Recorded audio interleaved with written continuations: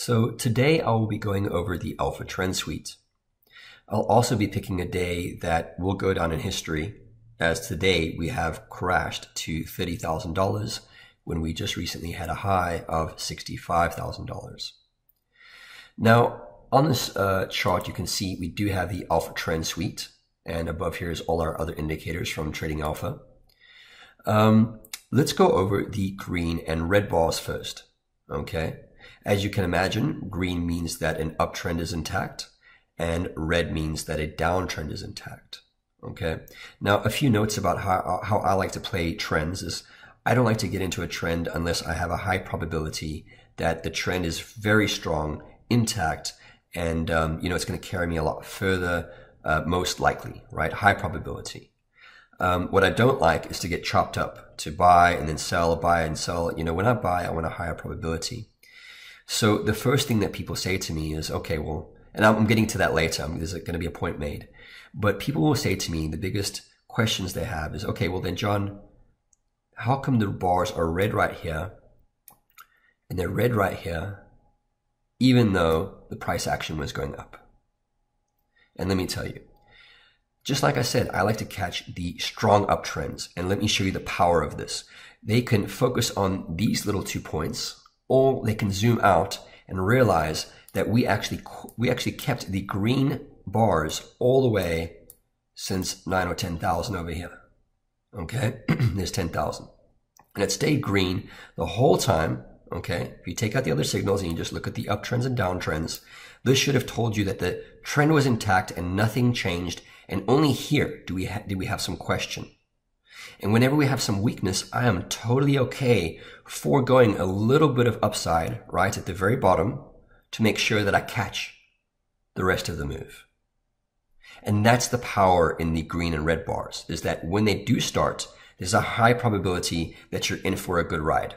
That's why Shardy loves them so much and always talks about, this asset or that asset just printed a green bar, because it's exciting. It might be the start of a huge move. Okay, so forgive the indicator a little bit, and let's call this just the cost of doing business. And it's a cheap cost at that, isn't it? Next, we'll move on to the signals. Okay, let me zoom in here. You can see that we have a local topping signal, local potential topping signal, and it's orange and it's got a T above it. Then we have a local potential reversal, and it is yellow and has an R above it. Okay, and these yellow ones, just like the orange ones, are signaling that price action should move to the downside.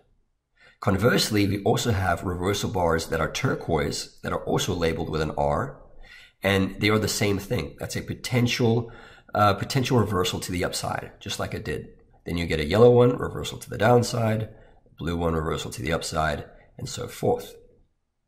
Now, I know what you guys are asking. You're asking the second, most question that I get asked about the Alpha Trend Suite is, John, how come it fails over here? Okay, let's pick out another one. Right here, this yellow one and the topping signal should have gone to the downside, right? So right there, and then right here again.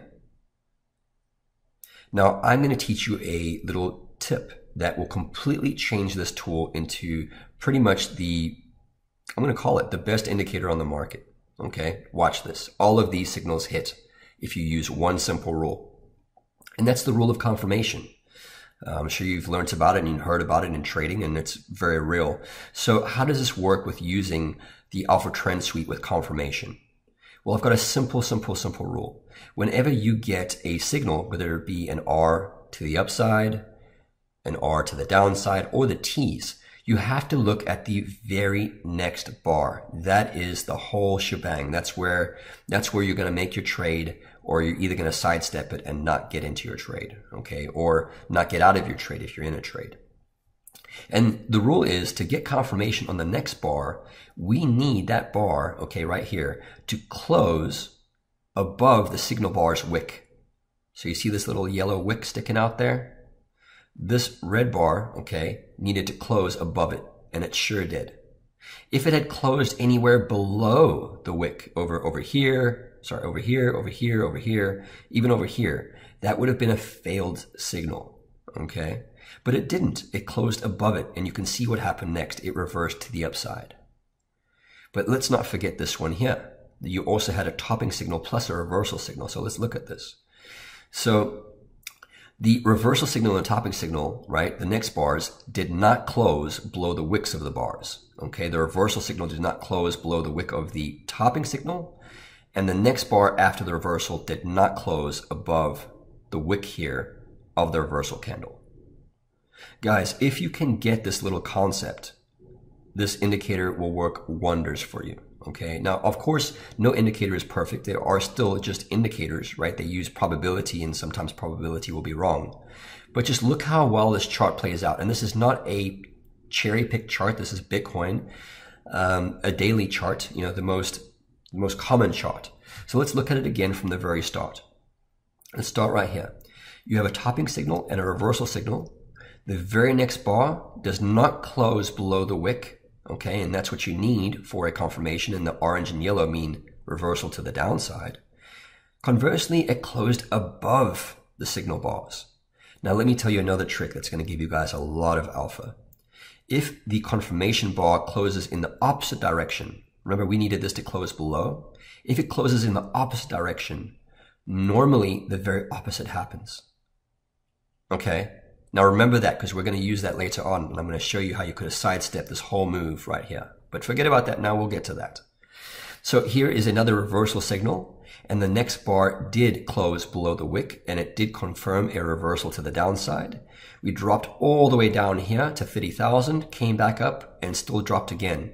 At which point we got another reversal bar. But the next bar, now this is a reversal to the upside, right? The next bar did not close above this wick. And so we got a reversal again to the downside, retesting that $30,000 kind of low area here, right where it closed. But then we got a reversal candle again, right? And you'll see that a lot on support or, you know, against resistance. We'll get our signals right there a lot of times, right? And that's no coincidence. So we have the reversal bar here. The very next bar, guys, what does it do? It closes right there, which is above the wick.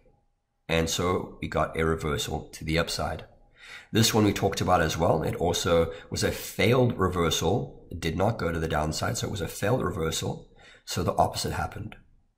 This here as well, a failed reversal as the next bar did not confirm it, and the opposite happened. This is very real, guys. This is like, you can use it as another indication. So then let's follow this through. Then we got a local topping signal and a local potential reversal signal.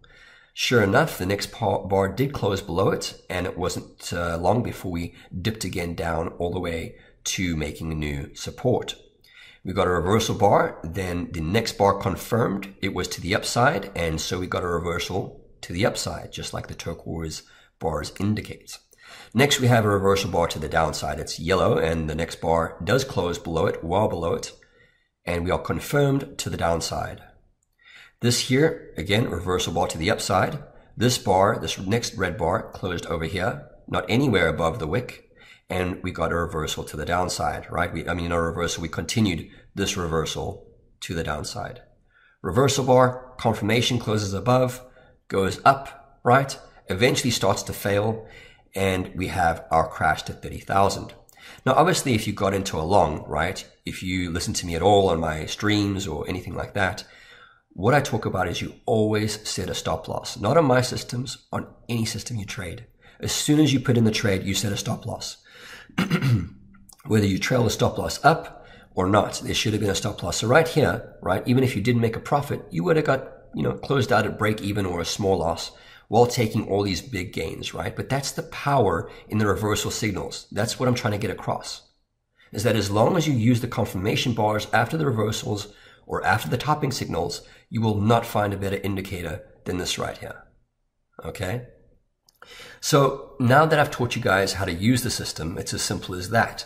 Let's talk about what happened today, because as I said, it will go down in history, and we could have seen how we would have sidestepped this, okay?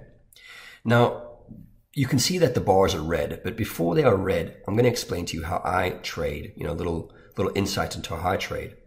I have a long-term portfolio that is on one exchange, and then I have a shorter-term scalping portfolio that is on another exchange. Okay, and I use them differently with different systems. If I ever see red bars, I'm never going to take a long position on my big bags, on my long-term holds. Okay, but I might do it on my smaller positions on my trading bag that I trade in and out of positions, right? But not on my investments. So here, I might have traded this. I did not trade this, but I could have traded this instead of stop loss, got stopped out, okay? But you would have noticed that the bars are red, okay? So that's trying to tell you that, you know, just like these ones are red here, and then you waited for the green ones, this is still telling you to take caution, to watch out, okay? And not only is it doing that, but it breaks through this support here. Once it broke through the support and leg down, you should have known that, you know, this was heavily in play. So it's the red bars, guys, that you got to pay attention to. When they are red, you got to think to yourself that if you're going to be in the opposite side of the trade, you got to make sure it's a smaller position, and, you know, set your stop losses. But this one was very, very easily avoidable. And as you could have seen, you know, we had a reversal signal here, and in the same zone, right, in the same plane, we have a topping signal and reversal. This together should have shown you that there's a lot of weakness in this area. There's a lot of selling pressure in this area, okay? And so forth. Right afterwards, you start getting red bars, okay? So that's how you use the indicator to its full potential. And make sure you don't use it as a system, you know, where you tie in the reversals and the reds and the greens. Everything on here should be thought of as a separate system in itself. So if you're trend trading, look at the red and green bars. If you like to catch strong reversals, you know, look at the reversals. Topping signals you can use to short, you know, but you always set your stop losses, right? So everything has its own little system in here, and it's meant to give you 20/20 vision. Now, what I like to do is I do like to add the high time frame indicator on top of the trend suite, okay? And what this does, did I add it on here? Yeah. What this does is it gives us some more insight into what's happening. So let me make sure I have everything on here. I'm going to go to, let's see, momentum bars. I'm going to go to high sensitivity, okay? And let me make sure everything's on. There you go. That's why. Okay. So once we have it on here, okay, let's see. It is not showing, guys. 1 second. Oh, you know why? Right here. Bear with me. Perfect. Okay, so now that we have the bands on there, and again, these are bands that I've, you know, recalculated. You can see that the squeezes start the trends, okay? Trends are started in the squeeze. What really happens is when you have the squeezing area, and I'm going to be reviewing the high time frame because it goes in and ties so well with the other indicator, but I have to show you guys how I got there. So when I first made these indicators, this is what I would trade for, you know, my whole career would be volatility breakouts. Whenever there's high volatility is when it starts the shading area, and then you're going to get a violent move to the upside or downside. You just don't know which direction it is, okay? And that's what the green arrows are for. But I had people telling me, okay, John, well, how come, you know, sometimes it goes up and then it reverses very, very hard? Well, that's because we have an area of high volatility. And that's what led me to also make the reversals.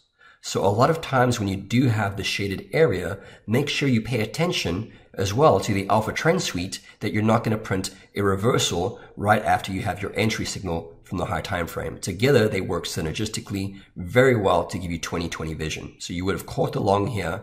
As soon as you got the reversal, you would have waited for the confirmation, gotten out, shorted if you want to, especially once you saw the red bars, and you would have been in this move. And depending on where you got your stop, maybe you would have got stopped out here for a short move. Maybe you would have stuck in it with the red bars, because that's what they're meant to do, is keep you in the move, just like I did all the way up green, right? So those are a few ways to tie them together. That's how I use them. But more specifically, that's why the alpha trend reversal signals were made, was to also help the squeeze breakouts. They go synergistically. So guys, I hope you enjoyed this lesson. I hope it answers a lot of questions. And yeah, please share the news. This is an indicator I'm very, very proud of.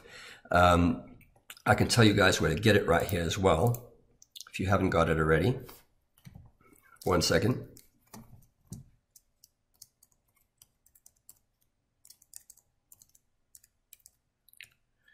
Okay, so you can get it at TradingAlpha.io-T. That's where you can get all of these indicators right here. This will take you directly to just the alpha trend indicator. If you want all the indicators in a bundle, we do offer them in a bundle with a 25% discount, and you can find the alpha bundle that has all our indicators to tie in the high time frame plus the alpha trend that I went over today at TradingAlpha.io.I. So I hope you guys enjoyed this lesson. Good luck to everyone that's stuck in this move. I do think that we're going to be stuck in a consolidation between these two areas. And unless we get some really, really big news, I don't think it's going to be a V-shaped recovery just because we have now built so many resistances. But with that, guys, trade safe, and I'll talk to everyone soon.